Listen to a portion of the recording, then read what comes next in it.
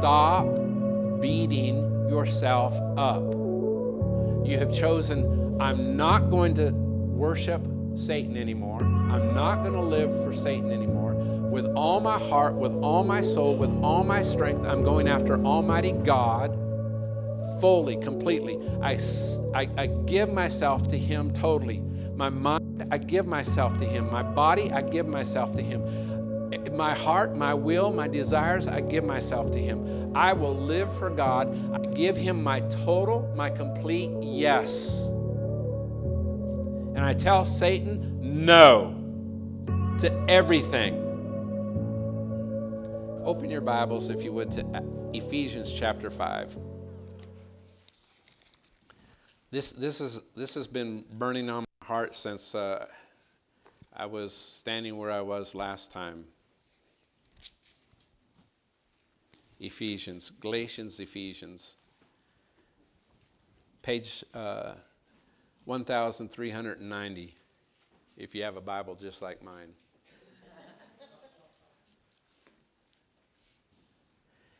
Chapter 5, verse 1, it says, therefore be imitators of God as dear children. Be imitators of God as dear children. If Grace does something that she shouldn't, everyone looks at me and says, she's just like you, Grandpa. Any bad trait, any bad thing Grace does, who's to blame? Because she's imitating who? The one she adores. It's that simple, you know. And as we adore Almighty God, and the only way we can adore Him is to get into this book and see Him. Only this book reveals who God truly is. His nature, His character, His heart, the things He loves, the things He hates. Only this book spells it out in black and white. This book is so simple, even a child can understand it. Amen?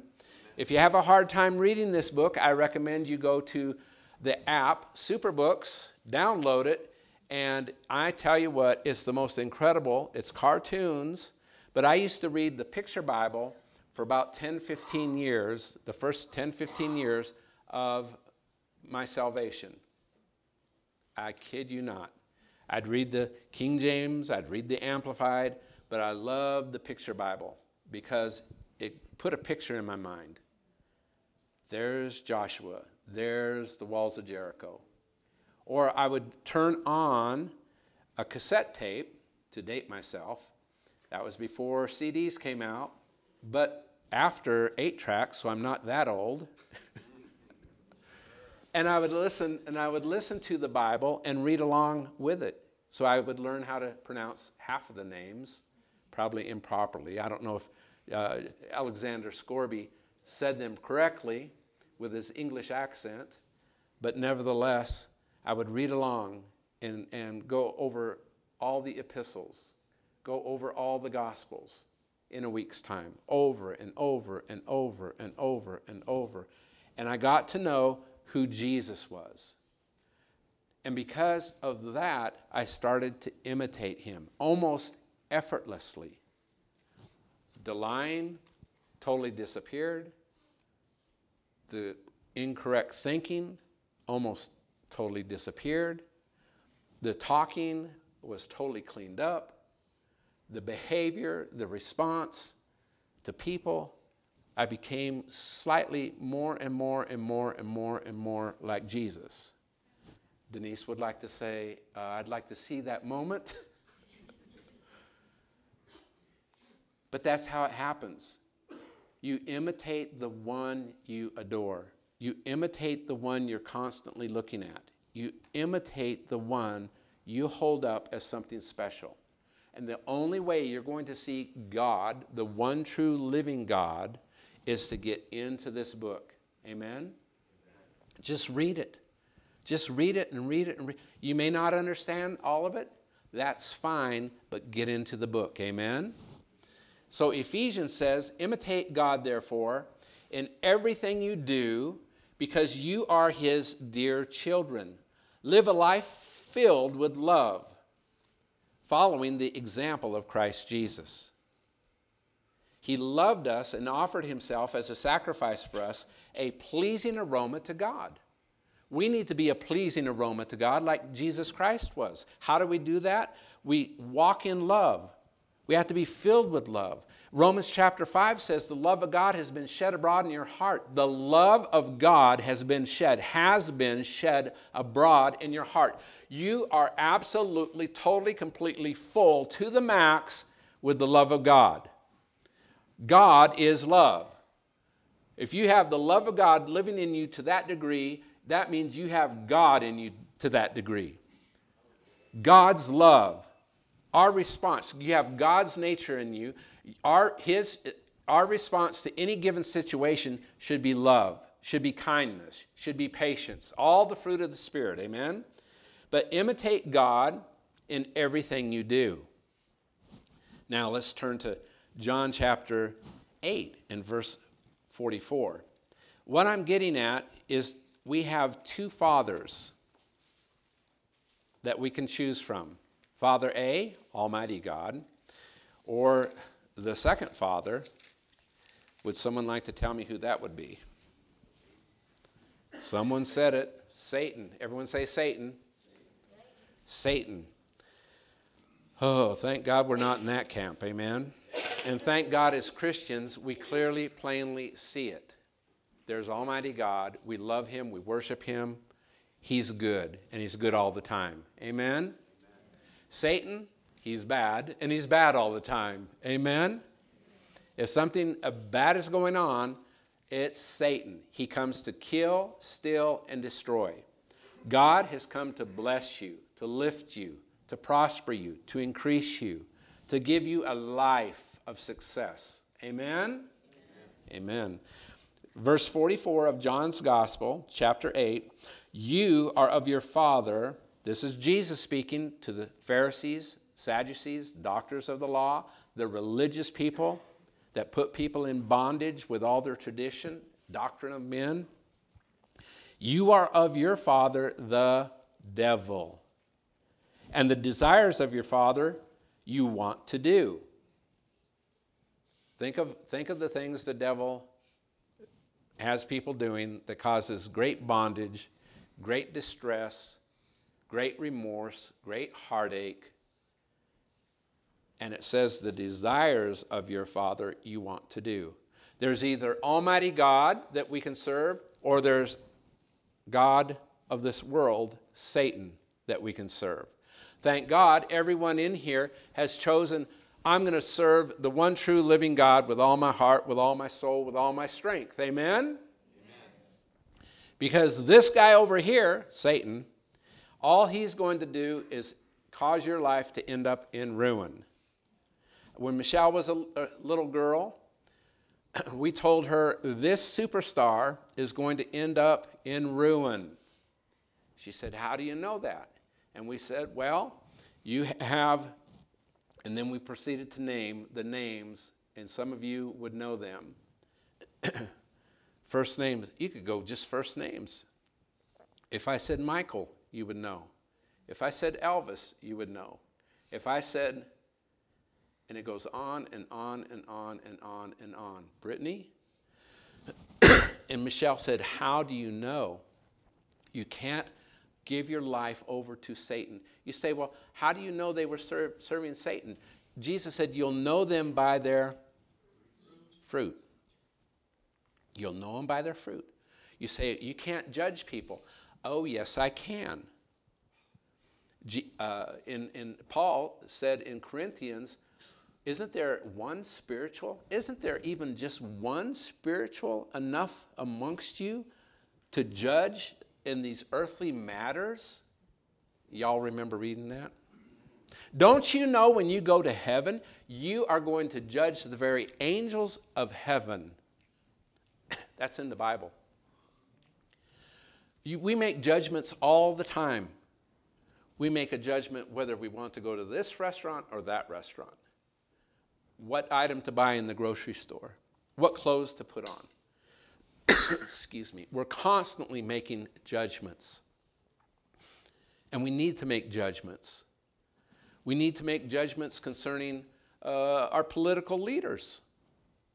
Do we want someone that is bent and determined on being godly, living a godly life, or determined to live a godless life? We need to make judgments. Can everyone agree with that? Amen. I mean, it's pretty simple. Don't judge me is coming from a group of people that want to be carefree, wild, do their own thing. Don't you tell me I can't do something. I want all the restraints taken off. There has to be restraints. We need to live with restraints. We need to live within the boundaries of this book. Can I hear an amen? Amen. And it's not legalism. It's joy, it's peace, it's freedom.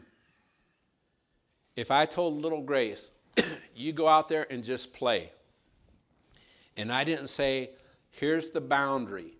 You don't go past the tree in the front yard because you're too close to the street.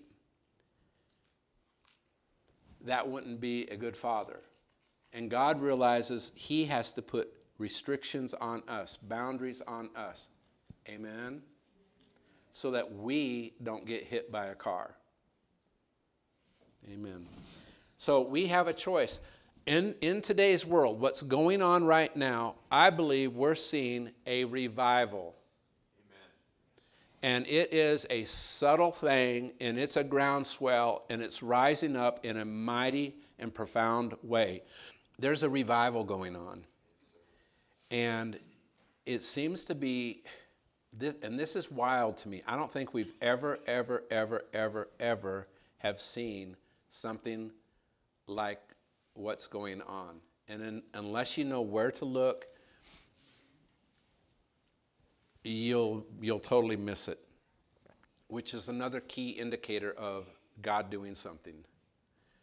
God likes to do something. He likes to do things that we've never seen, we've never experienced. He likes to shake us up. I've been saved over 45 years, born again, Spirit-filled, going after God with every fiber of my being. I got radically saved, and I just can't shake it. And I don't want to. And he is doing something to shake me up. Because I picture revival happening like this. This is how it has to happen. And Denise has taught me, no. It doesn't have to be dramatic, dynamic, loud, exciting, fun. It can be subtle. It can be very, very Baptist. And I'm like, God cannot move like that. And she says, oh, yes, he can. And I'm like, no. Holy Ghost. And she's like, no, you're incorrect. And it breaks my heart. It's like, God, do something to her, fix her, change her. And to give an illustration of this, we were in Montreal, Quebec, Canada, okay? And everyone speaks French, everybody. And I have an interpreter. And some of the phrases we use, birds of a feather flock together, they've never heard it, doesn't make sense, can't translate, they can't figure it out. And you'd give example after example after example, and they're like, their brains just jarred. Yeah, idioms, thank you. And everyone's French, and they're very much like me. They love the Holy Ghost, love the move of the Holy Ghost, love the power of God, love just totally comfortable with the move of the Holy Ghost. But the pastor's daughter, she has ovarian cancer, and she's dying, and she's on the television for the networks in Quebec, and they're chronologically going along her journey of death, giving her like a 5-minute segment every night. How morbid. But that's what they were doing. So everyone in Quebec, a massive province, knows she's dying, and she's being spotlighted, you know, her emotional journey, her physical journey of death. And she's sitting in the back, she's mad at God. She's, you know, her biological clock's ticking. She wants to get married, and that's not going to happen. She wants to have a baby, and that's not going to happen. And she's dying, and she doesn't want that to happen. And the people are being slain in the spirit. They're falling out. I'm totally comfortable with it. Some people aren't. It's like, it's in the Bible. Get comfortable. And Denise goes back, to my amazement, and brings her up to me. And Denise says, you be kind to her, and you be gentle, and you speak softly.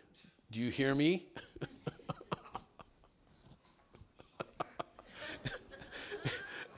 And I'm like, well, God just was put in a box. Nothing's going to happen. And so I said a sweet little prayer. And I thought, oh, man. So she turns to walk away.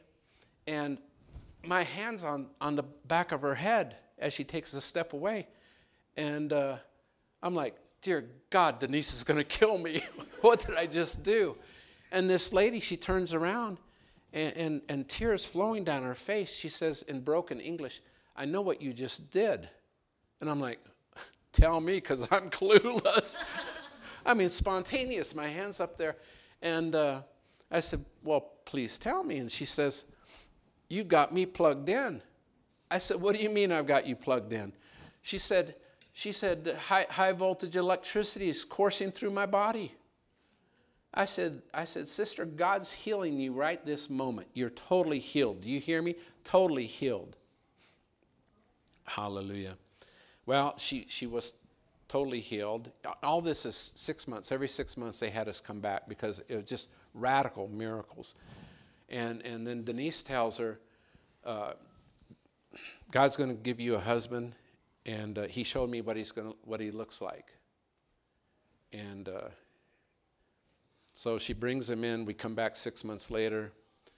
And she says, is this the guy? And Denise said, no, that's not the guy. He had this thick, beautiful, curly hair. And the lady starts sobbing. She says, she pulls out a picture of him. She said, this morning he shaved his head. This is what he looked like.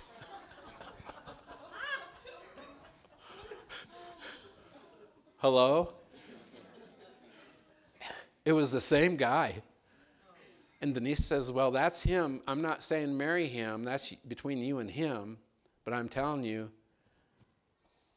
that's who God showed me. So they get married. They have us back because, you know, they got married, and she's totally healed. And Denise says, when we come back, no, before this year's over, you're going to have a baby boy. And we were always taught when you prophesy, you never say male or female, you just say you're going to have a baby. I don't know what's, either you're right or you're right, you know. And it was so supernatural, these French people that are leaning towards separatists. You'd have to be kind of Canadian to understand all this. Have any of you ever heard the separatists? The French don't really want to be part of English-speaking Canada, but they named the baby Victor. The Frenchman gave the baby an English name because there's victory in Jesus. Amen? This is the God we serve. You have Almighty God, the God of the supernatural, or you have the God of this world that wants to kill, steal, and destroy. Kill, steal, and destroy. And people have a choice who they're going to serve. Are they going to serve Almighty God, or are they going to serve Satan, the God of this world? Turn to Romans chapter 8. A lot of us have made very poor decisions, and we're not proud of them. And as you go on in your Christian life, the Bible says that we need to renew our mind. And we renew our mind by doing what? Getting into the Word of God. Only the Word of God. It will wash you clean. You'll be so clean. It'll be like a dream that you had 10, 15 years ago that you can vaguely remember. I think I did some goofy things when I was younger, 20 years ago, but you've so renewed your mind. And it's like you've so cast down vain imaginations that you can't hardly remember these things anymore. You can't remember them. And the guilt and the shame, the remorse, the heart, it's gone. Amen? You can't rewind the VHS tape and record over it. Remember doing that back in the day? I mean, it's there forever, but it's washed by the blood. And Jesus, he takes it, God takes it and casts it as far as the east is from the west. It's gone in his sight. And if he can't remember it, God cannot remember your sin when it's under the blood of Jesus, then why do you keep remembering it? Just don't even think about it. I'm forgiven. I'm forgiven. I am forgiven. I refuse to think about it. Amen? Amen. Romans chapter 8, verse 1 says, there is therefore now no condemnation. There's no condemnation to them which are in Christ Jesus, who walk not after the flesh, but after the Spirit. There's no condemnation. Stop beating yourself up. You have chosen, I'm not going to worship Satan anymore. I'm not going to live for Satan anymore. With all my heart, with all my soul, with all my strength, I'm going after Almighty God fully, completely. I give myself to him totally. My mind, I give myself to him. My body, I give myself to him. My heart, my will, my desires, I give myself to him. I will live for God. I give him my total, my complete yes. And I tell Satan no to everything. Sin is but for a, the pleasure of sin is but for a moment. The wages of sin is death. Oh, that sounds marvelous. No to him, but I want life and I want to experience the kingdom of God in the here and now. Amen? There's no condemnation. There's no shame. Everyone say amen. Amen. No shame. No shame. No shame. Do you know this place would be packed like it was last weekend if people would realize there's no shame? We hear constantly as we go through this little town, I have such shame I can't step into a church. Our job as ambassadors to the kingdom of God is to tell people this verse, there is no condemnation. There is no shame. Amen? Let people know God has totally, completely forgiven you. You, in his mind, you are as right as what Christ Jesus is. They're not even saved yet, but tell them that. God has so made everything correct, made everything right with him. Now it's your turn to respond to that. You need to tell your God, your Savior, Jesus, that you accept him, that you accept his salvation. You need to receive him into your heart as Lord, Master, and Savior. Tell people that, amen? Let them know there's no shame, no condemnation. Glory to God.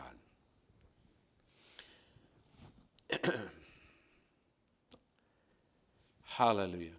Turn to Romans chapter 16 and verse 20.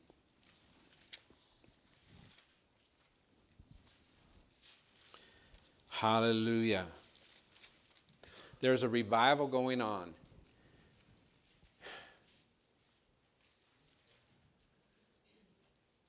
We've seen massive crusades. I'm just trying to wake up to what's going on, trying to figure it out, trying to get my ear to the ground, but it's happening. There's been massive crusades. Thank God they're happening. I was listening to Greg Lowry last night. He's with one of the leaders of Calvary Chapel. They baptized over 6,000 people at Pirates Cove, where they had the Jesus movement back in the 70s. Over 6,000 people at one time. That's kind of amazing. Last month, this little group of people here, we baptized 12, and we don't even have a place to baptize them. And they said the water was so cold. Welcome to Montana in the middle of summer. Hallelujah. You were so numb from the cold. Hallelujah. Amen. We're seeing things happen, guys. We heard over and over and over and over again.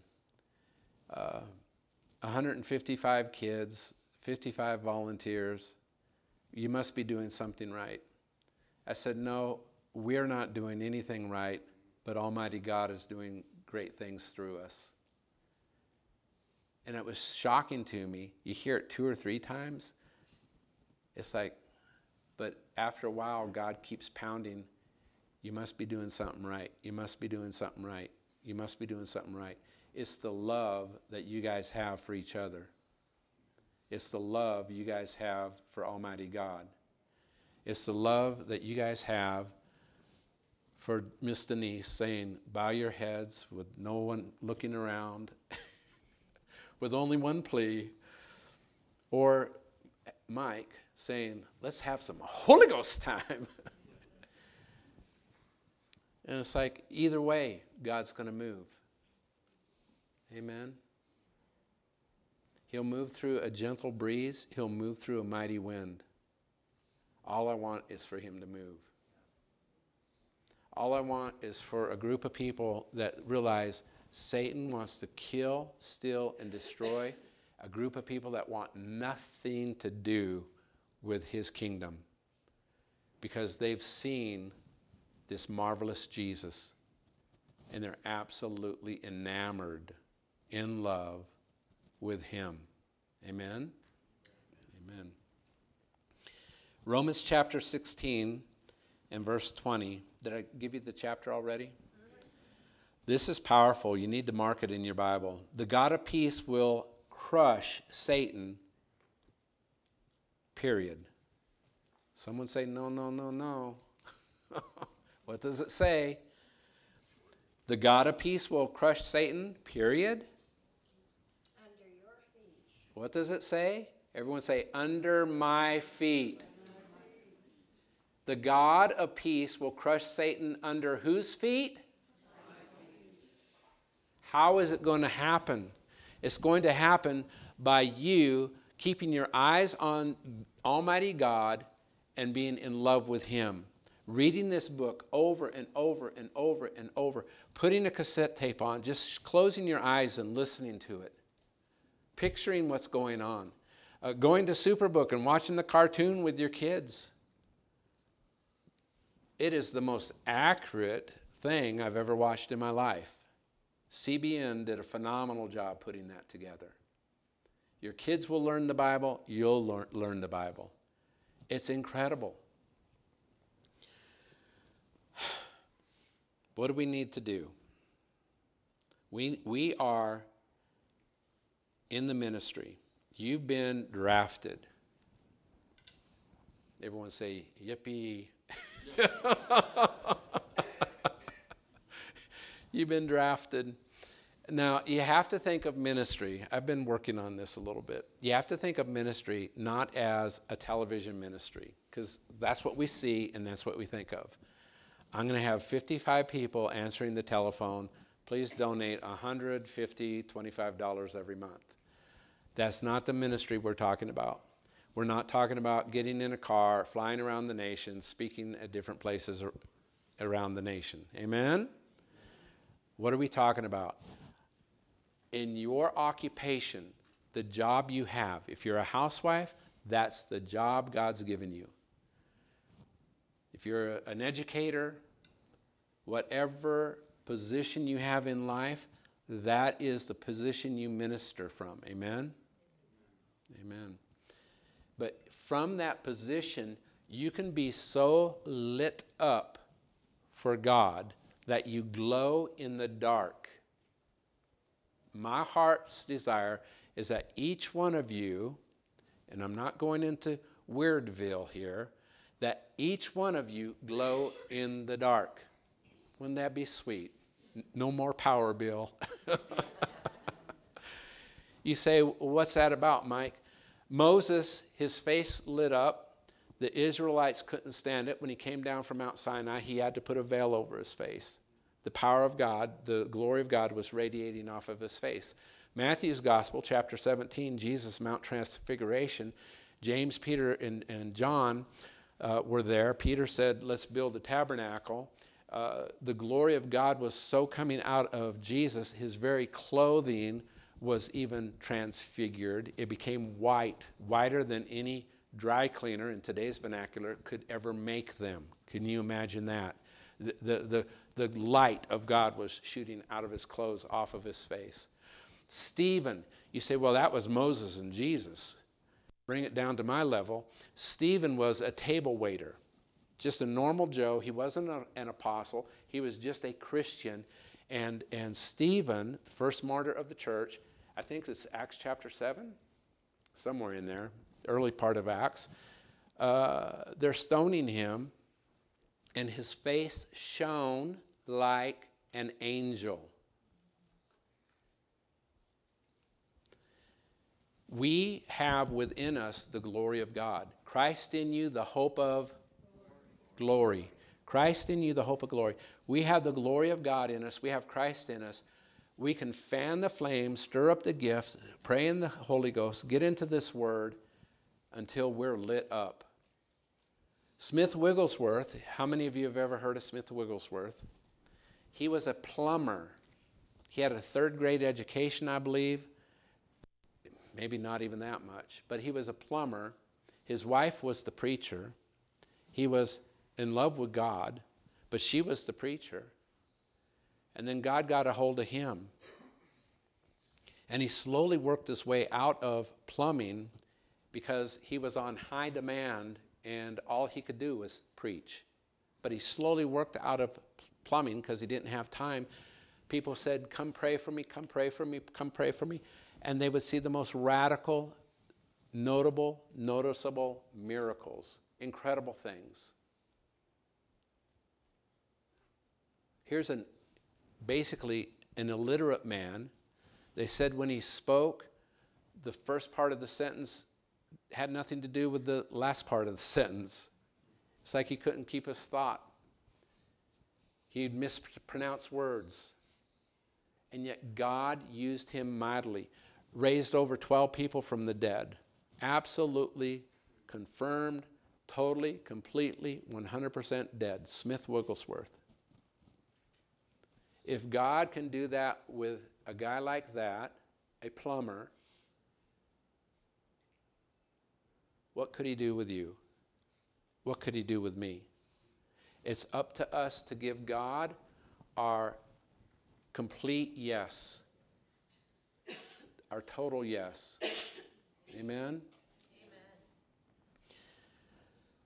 So being, at least I'm consistent. That was my introduction. Next time I speak, I'll give you point 1.